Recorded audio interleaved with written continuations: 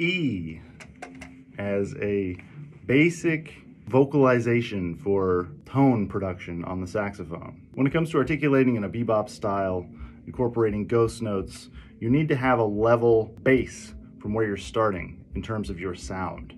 I have found, and my students have benefited greatly by, having an E type of tongue shape.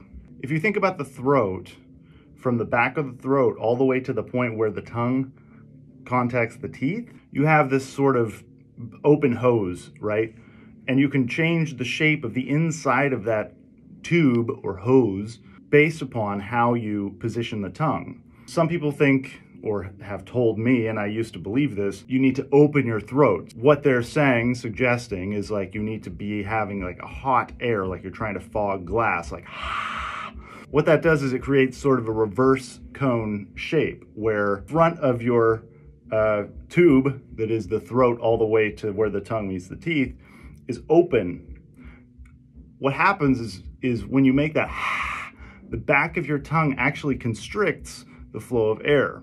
So as the air approaches the point where it's entering the mouthpiece, it's kind of obstructed by the back of the tongue. It's not a focused type of air.